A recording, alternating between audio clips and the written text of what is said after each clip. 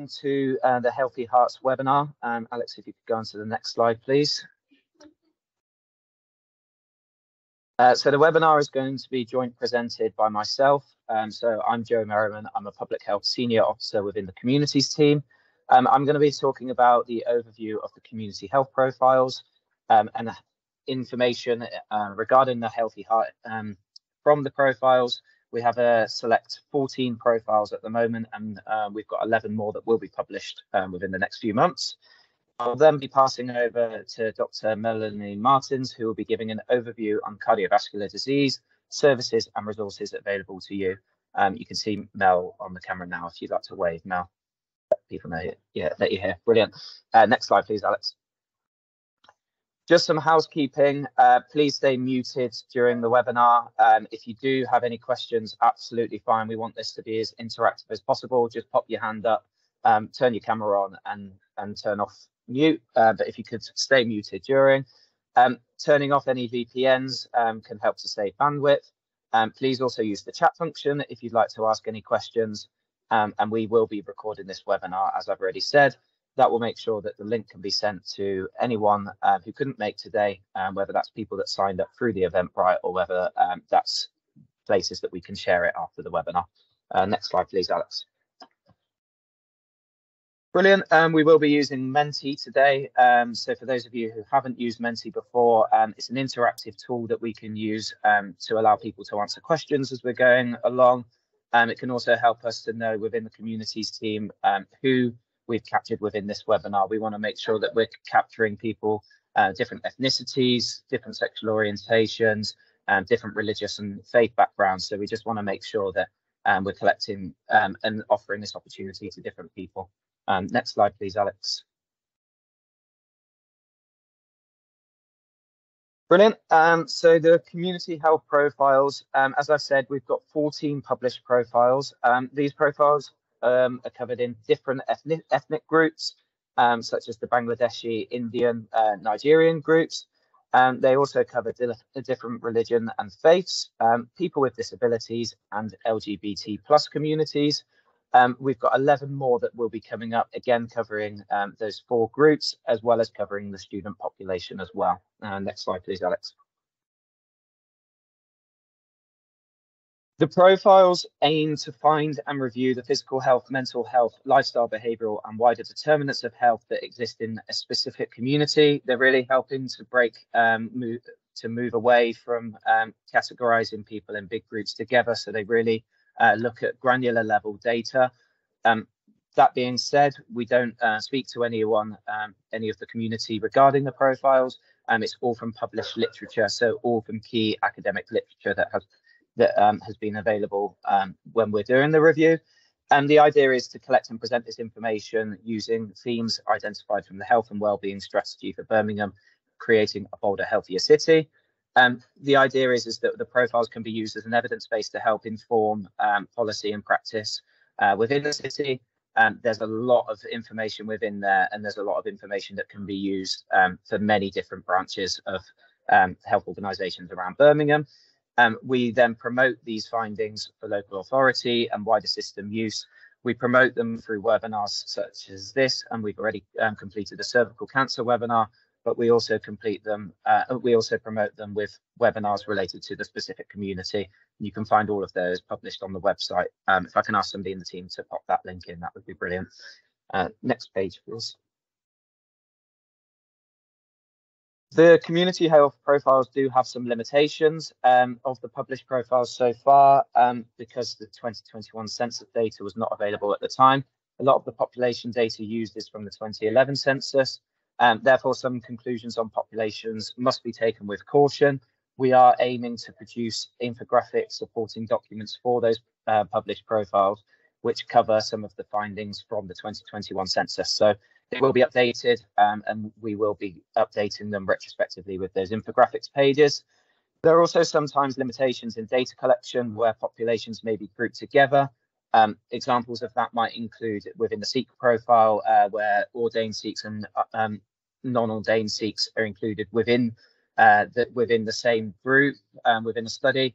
That obviously will have some limitations in terms of different health inequalities that exist between those two communities. Sometimes there's also missing data sets for communities. As it's all published literature, we can only produce what is published. So sometimes there are missing data sets. We can also only tell us what the data tells us. Sometimes the evidence out there might not tell the full picture. That's where the engagement partners come in, and they help to put the evidence into action. So off the back of the community health profiles, we have commissioned an engagement partner for each community health profile, and those engagement partners are tasked to disseminate the profile amongst the community, help to fill any gaps that we might have within those communities, and also to address some of those health inequalities from the profiles as well. Next slide, please. So this is just an opportunity to contribute to Menti. So if people can go on www.menti.com, and the code is 25732059. So it'd be good for us to learn how often the community health profiles are used in our line of work. 25732059. And if I could have somebody in the team pop that in the chat as well, that would be brilliant.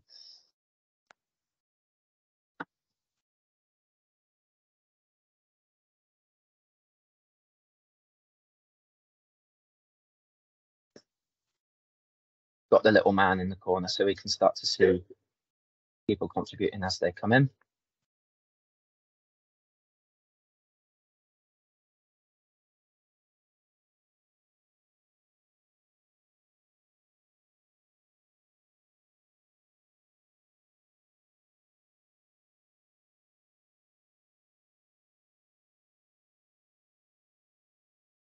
Thanks, Jordan.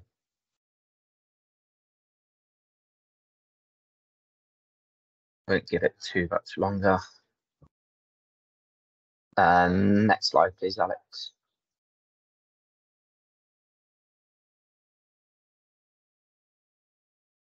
Brilliant. As I said, that we want to just make sure that we're capturing different demographies of Birmingham. So we want to make sure that this information is available to all communities within Birmingham. So this is why we're asking people to fill this out. If you don't feel comfortable answering any question, please do not answer, or just say prefer not to say. And by answering the question, you're just given consent for us to use this data for our own analysis. Next slide, please. So first one, open box, how would you define your ethnicity?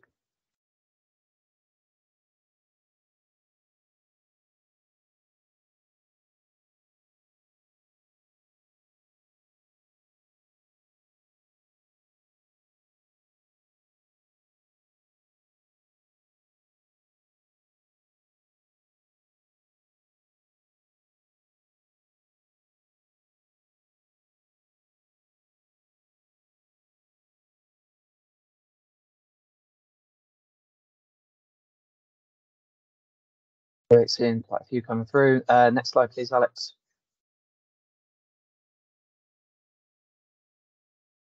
What is your age?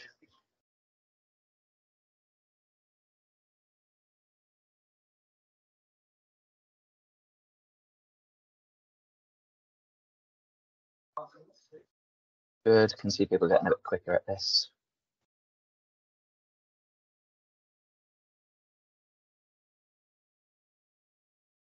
Great, next slide, please, Alex.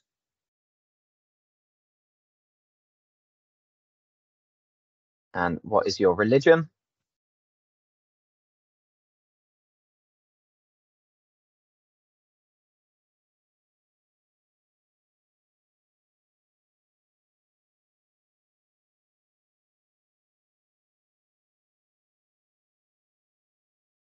Next slide, please, Alex. Do you consider yourself to have a disability? I think this is one of the last couple.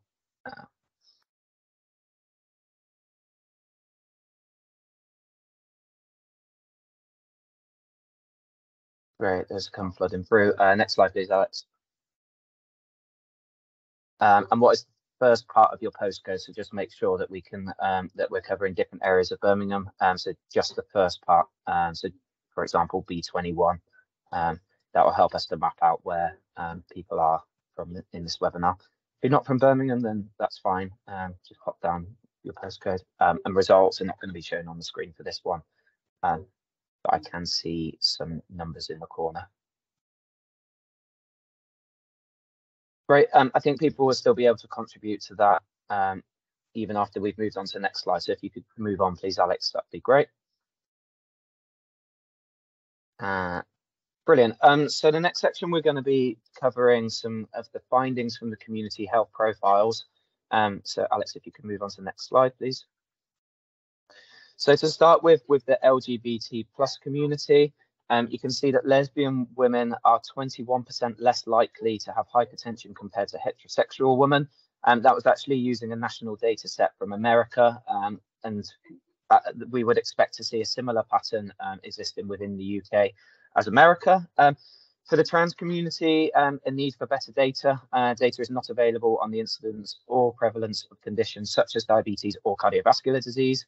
But one thing that we do know is that lesbian women have been found to have higher rates of obesity and central adiposity, which does increase the risk of developing cardiovascular disease. So that's all the data could tell us for the LGBT plus communities. Next slide, please.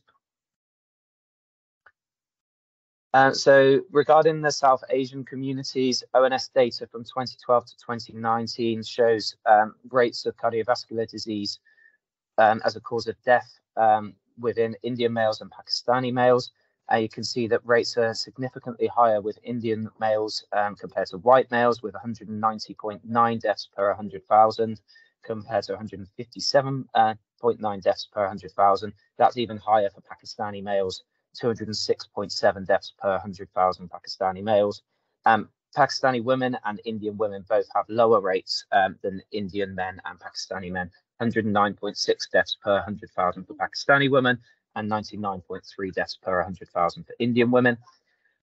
In cardiovascular disease prevalence pattern in Bangladeshi men and women follows that of the general population with an upward trend of age. And within the Pakistani community, higher rates are likely determined by lower rates of physical activity compared to the general population. Next slide, please. With African communities, cardiovascular disease is estimated that mortality due to cardiovascular disease in Kenya is 13.8%, with the leading cardiovascular deaths being stroke, 6.1% of the total population, but that is a higher percentage in females than males, and ischemic heart diseases, that's higher in males, 4.7% versus 4.6% for females. The most common causes of death for the Black African population in England and Wales are ischemic heart disease for men, dementia and Alzheimer's disease for women, and research from Finland has found Somali men were less likely to have more than one cardiovascular risk factor compared with men from the general Finnish population. However, Somali women were more likely to have two or more cardiovascular risk factors. So you can see some discrepancy there between Somali males and females. Again, we are limited in that finding is from international data where we didn't have the national data available. Next slide, please, Alex. Caribbean communities, you can see that ischemic heart disease is a really high cause of death in Black Caribbean men. It is the second leading cause of mortality, and the mortality rates for Black Caribbean men and women, but the mortality rates for Black Caribbean men and women are lower for ischemic heart disease than for the white group, and that is significantly so in the case of Black Caribbean men compared to white men. In the 2004 Health Survey for England, rates of angina, heart attack, heart murmur, abnormal heart rhythm, and other heart trouble were all lower than the general population for both Black Caribbean men and women. However, Black Caribbean men and women do have a higher mean systolic and diastolic blood pressure compared to the general population. So although rates of heart disease mortality are lower within Black Caribbean men and women, we are seeing higher rates of blood pressure within those groups. Next slide, please. For the deaf and hearing loss community, research by Emmond in 2015 found that 32% of deaf people reported having cardiovascular disease compared to 50% of the general population. There is limited information, though, on the risks for cardiovascular disease amongst deaf people in the UK. There are suspected risks of untreated hypertension and raised cholesterol, abnormal lipid profiles cumulatively, which can result in increased risk of cardiovascular events. The rates of deaf people having lower cardiovascular disease compared to the general population may actually be due to less screening as the deaf and hearing loss community might not be aware of screening opportunities compared to the general population. And it says that there, the hearing status of parents in education may impact cardiovascular disease risk reduction and cardiovascular health promotion advice. You'll find that sometimes words don't translate very well from English into BSL, so sometimes that can be a barrier for people within the deaf and hearing loss community. Next slide, please. In terms of religious communities, we also find that there's some gaps in data. We can look at South Asian communities as proxies. We know, for example, that the prevalence is higher in South Asian populations with an earlier disease onset for diabetes, which increases the risk. And we do know a systematic review of 16 studies of Muslims of Pakistani heritage highlighted a need for both medical and emotional support for cardiovascular disease. Religious communities can come together and support people with people who are struggling with cardiovascular disease. And we do have a set of healthy faith settings toolkits, which are designed to help faith leaders to improve the way that health topics are discussed within religious settings. Faith can be a really key component for community support for people living with cardiovascular disease, but also for giving people having faith as they go through a journey through cardiovascular disease. Next slide, please. Brilliant. I'm now going to pass on to Mel, who's going to give some overview of what is cardiovascular disease and resources and support that people can have. Thanks very much, Joe, and thank you for inviting me. Hello, everybody. My name's Melanie Martins. I'm a GP in Birmingham and cardiovascular lead at the ICB with a particular kind of interest in primary prevention for cardiovascular disease.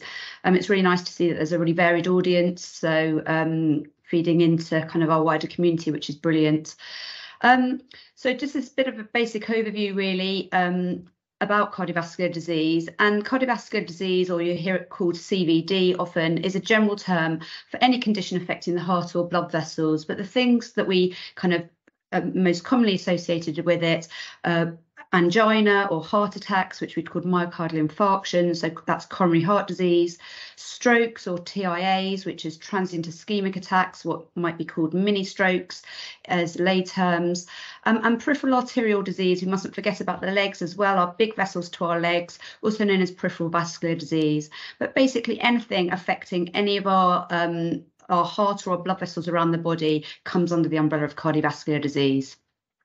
It remains one of the main causes of death and disability in the UK, but actually it's largely preventable by leading a healthy lifestyle and making positive changes, which I know can be really, really difficult, but every little helps. And, you know, prevention is always better than cure. So, you know, the stopping smoking, reducing weight, improving diet and lifestyle, and more activity. Next slide, please, Alex. Thank you. So prevention is always better than cure. It's really the thing, you know, we call it primary prevention before you've, you know, developed any cardiovascular disease. We call it secondary prevention when you've got some established cardiovascular disease and we want to prevent it from getting worse. And we think about the ABC of heart health. So A stands for atrial fibrillation. I'm going to come on to talk about these in a little bit more detail individually. B stands for blood pressure and C stands for cholesterol. And all of these go alongside, you know, dietary and lifestyle changes, you know, more exercise, losing weight, healthier diet, just being active really. But we always think of it about the ABC. Next slide, please, Alex. Thank you. So A stands for atrial fibrillation. You'll commonly hear this just called AF for atrial fibrillation. And AF is the most common abnormal heart rhythm. And you get an irregular pulse when you have AF, but having an irregular pulse doesn't mean that you necessarily have atrial fibrillation. So it's really, really important to check for an irregular pulse. But as I say, if you have an irregular pulse, and lots of people are sometimes picking that up on smartwatches now that they're wearing, but having an irregular pulse doesn't mean you have atrial fibrillation, but it means you do need to exclude it. It can sometimes cause palpitations, but most often there are no symptoms at all. So lots of people, it increases with age, and approximately 10% of people over the age of 80 might have atrial fibrillation. But the problem is that lots of people don't know that they have it because they're walking around with it with no symptoms whatsoever. So we estimate that in Birmingham and Solihull, there's probably about 25,000 people with atrial fibrillation that don't necessarily know that they've got it. The main issue for this is when you tell people that they've got an irregular heart or an abnormal heart rhythm, they think, oh, they really worry about their heart, but actually the heart can cope really well with it as long as it's not going too fast. And actually we can manage the heart rate normally very easily with tablets, usually tablets called beta blockers. But actually the heart can cope very well with atrial fibrillation. But the biggest problem with atrial fibrillation is it causes a 5 times increased risk of stroke. Our stroke risk goes up as we get older anyway, and on top of that, your increased risk will be significantly increased by having atrial fibrillation. The problem with that as well in atrial fibrillation is strokes related to AF tend to cause the most kind of devastating strokes. They tend to be quite large strokes. And the reason for that is, you know, in simple terms, we have 2 top chambers in our heart called our atria and 2 bottom chambers in our heart called our ventricles. And our ventricles are the main pump of our heart. In the atria, it does what it says on the tin. When you have atrial fibrillation, it fibrillates instead of contracts. And instead of, as it doesn't contract, it doesn't push all the blood out of it. And there's a little out pouch in the top of in the top chamber of the heart, in the atria, and blood can pool in that little out pouch. It's a bit like having stagnant water in a pond. And again, your heart copes very well with that. It just carries on regardless. It's very resilient. It's not too much of a problem. But if that blood pools in that little out pouch and clots, again, heart's quite happy. But if one of those clots breaks off, it will whiz around the body and end up in the brain. And they tend to be quite large clots. So they cause quite devastating strokes with high, you know, with poor outcomes and high levels of disability in general. And what we don't want people to do is realise that they've got atrial fibrillation when they present in A&E with their stroke. We want to find people with atrial fibrillation so we can effectively treat them, because there's a really good effective treatment, and that's by thinning your blood, what we call anticoagulation. We've probably all heard of warfarin, which is quite old-fashioned. We still do use it in some circumstances, but nowadays and for the last decade, we've got some fantastic tablets. They're once a day, they're really easy to take, once or twice a day, depending on which one, and they thin your blood appropriately to stop you developing those clots. So actually, finding atrial fibrillation is really, really important because we can effectively protect people from and prevent strokes. So the key message here really is people need to get their pulse checked. And if you have an irregular pulse, you would then go on to have an ECG, which is very simple, can be done at the GP surgery to diagnose. AF is diagnosed on an ECG. As I say, having an irregular pulse doesn't mean that you have atrial fibrillation, but it's important if you have an irregular pulse to get it checked. So the big message out there is people need to get their pulse checked. And that can be opportunistically if they go for a blood pressure check. It can be when they go to have their flu jab. It can be by wearing their smartwatch. There's lots of different ways to do it. But if you have an irregular pulse, it needs to be checked. Next slide, please. So B is for blood pressure. Again, once again, there's usually no symptoms, but good blood pressure control is really important to protect your cardiovascular system. And once again, we've got lots of people out there who might have high blood pressure. They might be on some blood pressure tablets, but it's really important that we treat it to target, because we really want to get people as well controlled as possible to protect their cardiovascular system. It's not good enough to just kind of have it checked, start some tablets and the kind of fire and forget, as we say. We need to review it. We need to keep getting the blood pressure checked and check it remains in target, because once again, as we get older, our blood vessels tend to get a little bit stiffer, our blood pressure tends to go up. So the medication that's right now might not be right going forward over months and years. So it's really important to keep on top of blood pressure and having your blood pressure checked. Diet and lifestyle, weight losses and blood pressure medication are all really important, working together to control blood pressure. I'm going to come on in a little bit to talk about how you can get your blood pressure checked. But for now, if we can just move on to the next slide, please. Mel, we've just got a couple of questions in the chat. Is it best to answer those at the end, or? If that's okay, we can, because I've only got a few slides, then we can come back to them. Is that okay? Brilliant, thank you. Yeah, no problem. Thanks, Mel. Okay. So C is for cholesterol. I'm sure most people have heard of cholesterol. It's a fatty substance that we call a lipid that's in the blood.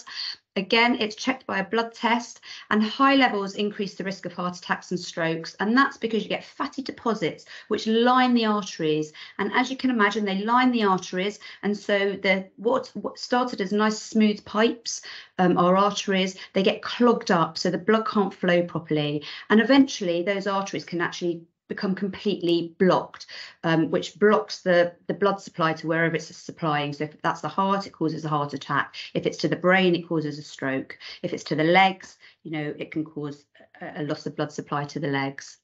So again, diet and lifestyle changes are really important to reduce cholesterol levels in our blood.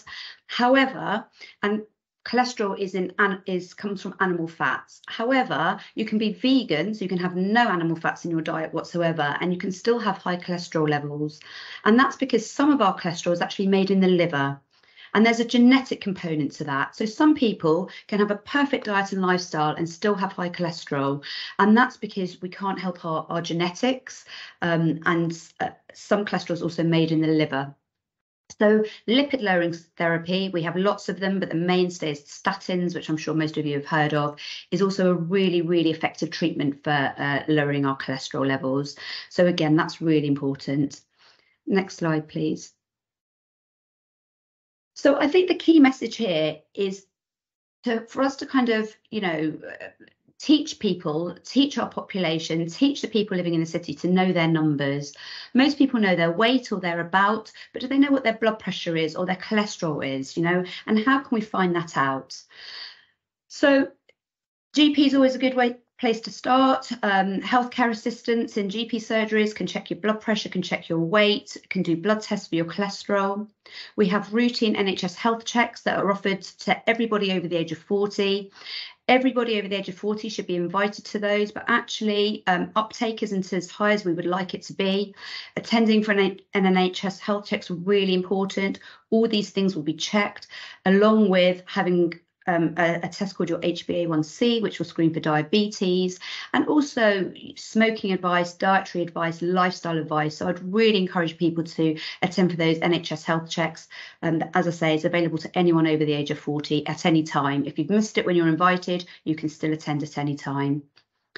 And another fantastic initiative is there's been a launch of a community pharmacy blood pressure service. We've got loads of pharmacies in Birmingham, Solihull who have signed up to this, so people can go to their local pharmacy for a BP check. And again, I'm going to come on to another slide to tell you a little bit more about that.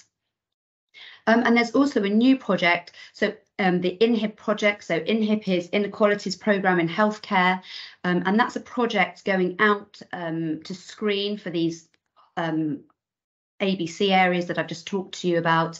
And we're going out into areas of high deprivation and health inequalities, feeding into what Joe was talking about, the community health profiles, working with trusted groups and leaders to engage with communities, and basically setting up almost like mini pop-up health checks where people can have these things checked. And if there's anything abnormal, that can be communicated to the GP to then investigate it and manage it further.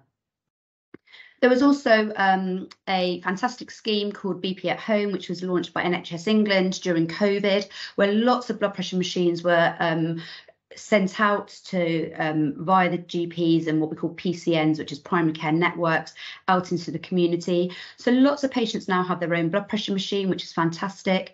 If patients don't have their own blood pressure machine, you can purchase one. You can go to your local pharmacy and purchase one. There's also a fantastic resource on the British Heart Foundation website about how to check your blood pressure at home, and lots of resources.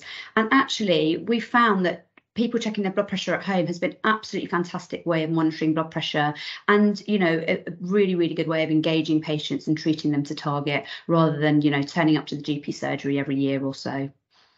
Thank you. Next slide, please. So the community blood pressure service is a commissioned service. Pharmacists do need to sign up to it, and it's commissioned to check people's blood pressure over the age of 40 if they don't have a diagnosis already of high blood pressure or hypertension. So anybody over the age of 40, if a pharmacist signed up. I'm kind of half keeping an eye. We'll come back to the questions, but I think one of the questions that I saw come and go was about, do you have to pay for it? if a pharmacist signed up to this BP service, you don't pay for it. You turn up and you can have your blood pressure checked. So we've got a Healthy Hearts website, a BSOL Healthy Hearts website, which again, I'll come on in the next slide to talk a little bit more about. But what we've launched on here, which I think is really fantastic, is you can find your local community BP service by going onto the website. You'll see this little blue icon, get your blood pressure checked today, find your nearest pharmacy, and you click on that and put in your postcode, and it will come up with all the pharmacies that have signed up in your area, so you can then go to that pharmacy. If you go to a pharmacy that isn't signed up, they may possibly charge you for it. I know one of our local pharmacies who isn't signed up charges people for a blood pressure check. So I would really recommend put your postcode into the postcode finder on the Healthy Hearts website. Encourage anyone who wants to have their blood pressure checked to do so, and they'll be able to find their local pharmacy and get it done free of charge. Next slide, please. So we have a Birmingham Solihull Healthy Hearts website. It's really fantastic. It's really designed to support our patients and clinicians to reduce the risk of cardiovascular disease in our city. It's a really good collaborative piece of work across the ICS footprint, with the involvement of acute community primary care, local authorities, charities and third sector organisations and patients. And really what I've kind of presented today is a really brief overview, but if you go onto the Birmingham Healthy Hearts website, there's a section for atrial fibrillation, a section for blood pressure, a section for cholesterol, a section for lifestyle changes, other chronic diseases, loads of really good resources. So you can click on the thing that you're interested in. For example, if you go onto the blood pressure section, it will link you to the British Heart Foundation and all their information relating to blood pressure. So I'd really encourage you to go onto the website. Next slide, please. As part of the website, we've also got a clinical resource. In order to sign up for that, you need an NHS email address. So if you are a clinician or you have an NHS email address, or a healthcare worker that has an NHS email address, you basically can go on, you send your email and they will give you a login. It's a one-time login, and then you can access all the resources. And this clinical resource section really is designed to support clinicians to better manage cardiovascular disease. And it's all regularly updated. It's got the latest guidelines, the pathways across BSOL, the referral forms, all the training webinars, toolkits, research and evidence. I think it's really user-friendly and easy to navigate. So again, it's a resource that really we want people to tap into to help support. Next slide, please. Just a kind of brief word on this. This is the new cardiovascular prevention programme that's just been launched this week. So you may hear about it, or you might receive some of these kind of materials, or pharmacies. We're sending them out to local pharmacies and out into our community. It's an NHS England funded large-scale pilot, which we've been lucky enough to launch in BSOL. And basically, they're 18 one-hour sessions run over 9 months, either on Zoom or groups of about 10 to 20 in person. So patients can choose which they prefer. And it's basically a programme with behavioural change programme focused on nutrition and activity. And patients can self-refer, or they can be referred via their healthcare professional. So this just might be something that you hear about over the next kind of coming months. So just to kind of make people aware that this is something that's being launched. It's a pilot. Hopefully it will then be rolled out more widely. Next slide, please. So I'm happy to take any questions. I think there's a few in the chat. I suppose my question also to you guys is there anything else that we can do to help support? But this is probably a good time for questions, Joe. Is that okay? Yeah, that sounds great. I can see we started off with Satish in the chat. I don't know, Satish, if you want to come on camera or come off mute to ask it. If not, then that's fine. We can go from the chat. Yeah, I can see the questions in the chat. So thank you. So the question is heart murmur and AF the same, and what is a heart murmur? So yeah, thank you very much. So they're not the same. So a heart murmur is actually just what we hear when we put the stethoscope on to listen to the heart sounds. And it's basically a whooshing sound in the heart. And normally the heart sounds, you don't hear that sound. And a heart murmur just represents a little bit of, so there's 4 valves in the heart. And if the blood is flowing through, if you have a little bit of kind of valvular heart disease, then you can hear a whooshing sound in the heart. Heart murmurs are often not of any great significance or importance, but if we hear a heart murmur, we get a scan of the heart to just check how the valves are working. So it's a sign of some of the of how the valves are working in the heart. Whereas atrial fibrillation is a rhythm issue in the heart, where the heart doesn't contract regularly. So they are quite different. So hopefully that answers that question. Please, do ask if you have another question. Yeah, thank you. So the next question, what's the safe blood pressure levels? So this is, again, a really good question. And there is a little bit of variation depending on age, okay? So for elderly patients over the age of 80, we're generally aiming for a blood pressure, of 150/90 or below. We have a slightly higher level, and that's because as people get a little bit older, they don't adjust their blood pressure as effectively when they stand up. They can have bigger drops when they stand up, and we don't want them falling over because we're treating the blood pressure too low, and then when they stand up it goes really low and they feel dizzy and fall. If you're under the age of 80, as a general rule, they say 140/90 if you're having it checked in a clinic. But actually, we know that our blood pressure is always a little bit lower at home when we're in our own environment and we're relaxed. So if you're doing home readings, our target's below 135/85. So it's not quite a kind of absolute cutoff. It does depend, but as a general rule, if your blood pressure is under 140/80, as a kind of rule of thumb, we're generally happy.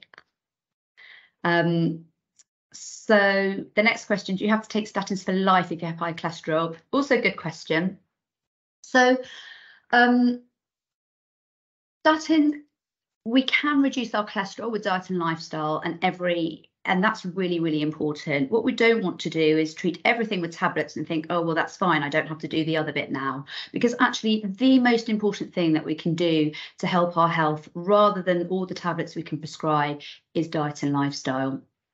So again, it will be quite individual. And if people can get their cholesterol levels really low without statins, sometimes people do choose to come off them. However, what I would say is there's definitely an added benefit of statins, where if you do have any fatty deposits in the arteries, they have this added function of stabilizing them, okay? So even though your cholesterol can be low, we know that firstly, the lower the better, and cholesterol will lower it, and statins will lower it even more. And secondly, there is an additive effect of stabilizing any fatty streaks in the blood. So as a GP, I actually personally would always encourage people to take their statins, even if it's a very low dose, because there are added benefits. But like everything, it's all about kind of individual choice and making that decision with the patient. What about over 50 age health check? Yeah, so over 40 and above, anyone can go for a health check. Yeah, so once you're over 40, you can go for an NHS health check, and it doesn't matter if you've missed it in your 40s, you can have it at any age. And I would really encourage people to do that. So I just need to scroll down. Can you, sorry, I think, where am I up to now? Is the blood pressure check at pharmacies free or chargeable? I think we've covered that one. Can you also get high blood pressure under the age of 40? Yes, you can. Okay, and that's actually, again, really important. So like all things, our risk will increase with age, and that's why they used a cutoff of over 40, because our risk definitely starts to increase at that age. But you can get high blood pressure under the age of 40. And actually, we would encourage people under the age of 40 to also have blood pressure checks. If your blood pressure is normal under the age of 40, the current guidance is to check it at least every 5 years, okay?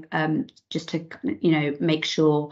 Obviously, if it's a little bit raised, we would want to check it more frequently, at least annually. And if you've got high blood pressure, more frequently than that. But yes, you can get high blood pressure under the age of 40. That can be related to genes. Some people have high blood pressure in their family, and if you have high blood pressure in your family, I would definitely recommend getting a blood pressure check under the age of 40. But also diet and lifestyle. If you're overweight or obese, you're much more likely to have high blood pressure, and I would definitely encourage at any age checking your blood pressure and knowing your numbers. Does that bring us to the end of the questions, Joe?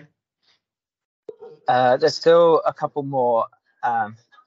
Alex, could you move on to the next slide there? Because I'm aware that we've got a Menti up available for people. So yeah, the same again. There's a question from Karen. How do individuals self-refer to the cardiovascular disease prevention program? Yeah, thank you. So what we can do is it's literally just launched this week. We can send out a link if you like. Maybe if I send that to you, Joe, we can send out a link. And then there's certain, just to really briefly, I won't go through all the inclusion and exclusion criteria, but they do have to have a diagnosis of high blood pressure, and they mustn't have established cardiovascular disease. So it's a prevention program. But if you like, I can send you that information, Joe, and maybe we can send out the link. In the meantime, all the materials will be sent out more widely to all GP practices and pharmacies that are involved with the blood pressure check. So it will be kind of out in the community, but I'll send a link if anyone's interested. Yeah, brilliant. That would be great. Javed's asked a question. It relates to the deaf and hearing loss profile, really, in terms of we're really starting to see that in action. A difficulty in accessing services for people with hearing impairment. I'm wondering whether we can connect in with bid services, who are our deaf and hearing loss engagement partner. They might be able to support people in booking a GP appointment for people who have difficulty booking appointments over the phone. I know each GP practice is different, and please tell me if not, Mel, but I know some are a little bit more set up for booking online, and some are a little bit more set up for telephone appointments, and it depends on the availability of the GP practice. But I think bid services would be able to help out and help to give support. Yeah, thanks. The only other thing I'd add to that, Joe, is because of COVID, all GP practices were set up with something called Accurix, where we can do it by text message, and actually we found that that's been really helpful.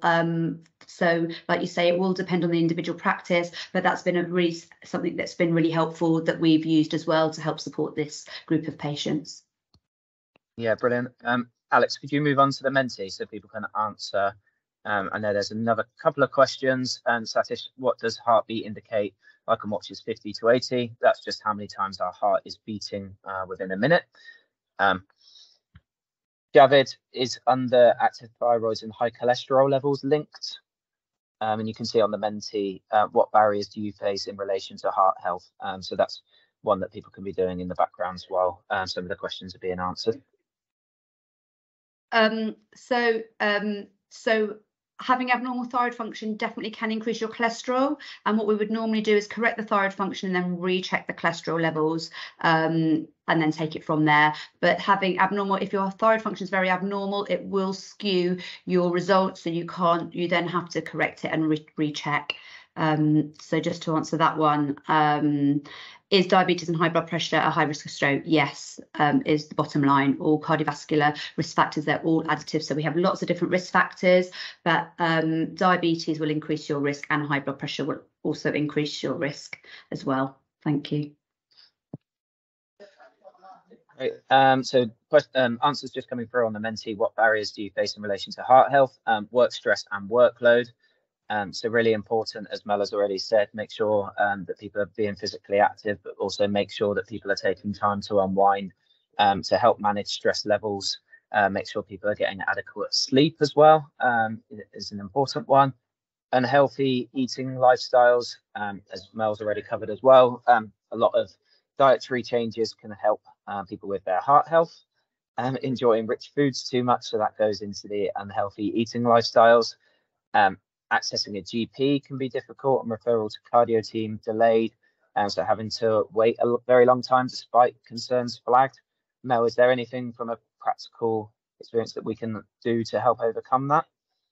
Yeah, I have to say, I totally understand everybody's frustration. It is really difficult, and it is frustrating. There are long waits. It can be difficult to access the GP. What I would say though is one thing that has really improved is the wider health team. So we've got lots of other people working with us now, paramedics, community pharmacists. All sorts of other people in the team, and actually a lot of them, advanced nurse practitioners. A lot of them are really experienced as well. So sometimes it's not necessarily just the GP that can help support you with that. So, but I do understand people's frustration. The other thing I'd just like to say as well is that activity.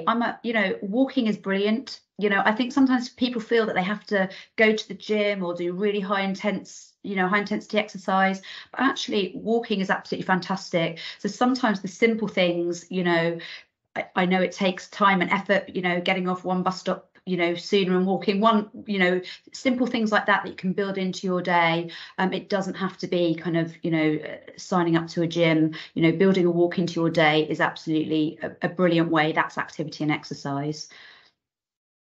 Yeah, and I think just to follow on with that as well, Mel, is just making sure that people use the resources that are available at that early stage in prevention as well. So if that's having a blood pressure monitor at home, if that's going to your local pharmacy and having your blood pressure checked. So taking steps both from a point of view of, as you say, physical activity and healthy diet, but also making sure that you're getting your heart checked as early as possible as well, so that we can go on more of a prevention pathway rather than a treatment or cure. Brilliant. Next slide, please, Alex. Another open one, how can we support the community with heart health? Mel's really kindly shared some the resource to the BSOL Healthy Hearts website. So hopefully some really good resources there that people can have. The webinar hopefully can be helpful as well, and the link to the recording can be shared with everyone. So hopefully the people that have attended today learn some really useful information, and hopefully that can be shared around as well. More engagement, so that kind of supports what I was just saying. But yeah, if there's anything else as well that we can do to support the community with heart health, I think it's really important as well. Some of the community advocates that we've talked about, making sure that people are listening to people that they respect and people that they trust as well within the community. Bernie's just asked if there's anything that you feel that is missing from the website, please let us know. Mel or Bernie, I'm just thinking, is it worthwhile sharing the BSOL email in the end of presentation resource that I send through, so that people, if they look through the website over the next few days, think that there's anything missing, that they can let you both know. Can see a thumb up. Brilliant. Thanks, Bernie. Chris Baggett has just said, so this is more for people for Birmingham City Council, but people who work for the council at Woodcock Street can use the free blood pressure machine that's near the Old Pause Cafe on the ground floor. So that's really useful. Thanks, Chris. Community talk being visible in places of worship and supermarkets, so places that people frequent. Making contact with hard to reach and forgotten communities. I think that's where the community advocates come in, and putting it in places where people often go to. More information for public to see and read. So sharing that BSOL Healthy Hearts website as much as possible. Advertising local hospitals and stands with literature, and supporting with exercise and diet. Some really helpful things for us to consider. Next slide, please, Alex.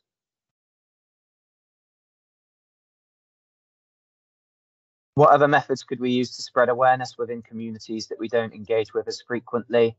So we've discussed some of those, whether that's your local pharmacy, whether that's webinars like we have today, or any of this community advocates and community champions. But if there's any other methods that we need to consider, then that would be really helpful to come through as well.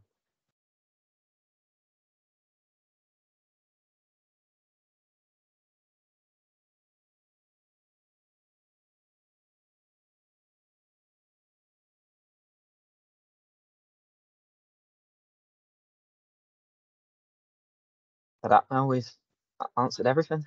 Spread awareness, perfect. Can I just because it kind of links in here, Joe? So this InHit project, what Bernie's kind of on the call in the background, she's leading on this, and it's a fantastic project where actually we've identified the PCNs, the primary care networks, the two most deprived PCNs in our city, and that's exactly what somebody mentioned on the previous slide about going into, being visible supermarkets, leisure centres, places of worship. And actually part of that project is where we're going to those communities where we've identified a kind of hard to reach communities, and exactly that, rather than healthcare settings which might feel like a barrier to people, we're going into supermarkets, places of worship, leisure centres, where people can have their mini health check, where they can have their ABC checked basically. So we're going to do a pulse check, we're going to check their blood pressure, and a little finger prick point of care testing for their cholesterol. If it's normal, fantastic, people can take that away and know their numbers. If it's abnormal, they can take that into their GP and say this has been detected, and take it from there. So I think that's a really good way of going out. I think it's really, really important that we work with our community to reach these hard to reach communities, because there certainly are some people that, coming to a healthcare setting just isn't as accessible or comfortable for them. And Mel, when those places are out, whether they're places of worship, leisure centres, etc., how can people find out where to go for these checks? So I can see Bernie unmuting. Oh, Bernie. Because you're probably better to answer this question. I'm coming in now. Thank you, Bernie.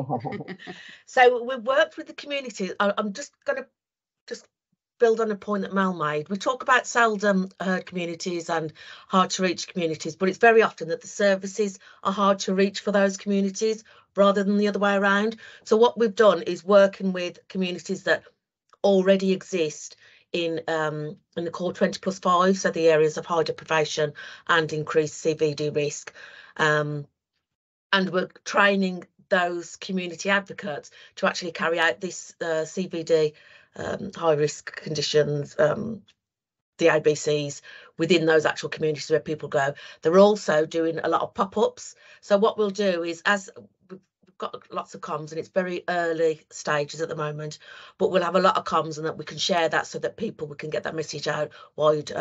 We're also working with BBSC so that they can help us in terms of making sure that everybody knows when we've got these pop-up clinics, and we're having some summer events so that people can join us that as well, rather than those groups that already exist, so that people that are passing are made aware of it as well. So hopefully we'll get a lot of input from those people in communities that we don't often see in general practice.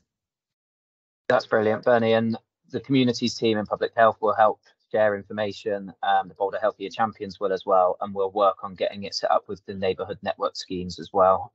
Fantastic, so thank you. We can support with that from the council. I've seen somebody there on the comment has said have helped community champions for each area.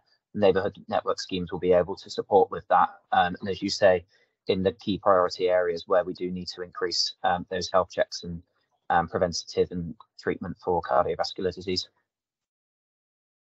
A few good ideas coming through. Know Your Numbers campaign, community radio, or presenting through schools and colleges to pass messages to families, having open chat rooms and forums, joint social media campaigns with community organisation and faith groups. There's a note there about pharmacists being a good resource, but cuts are being imposed. That's where the InHit project will be brilliant. It's allowing the checks to be done in different places, and WhatsApp groups, and making sure that every contact with health services count. Really important one as well, to make sure that people are having positive experiences when they're getting into healthcare. I think that's the end of the questions. Alex, can you just check?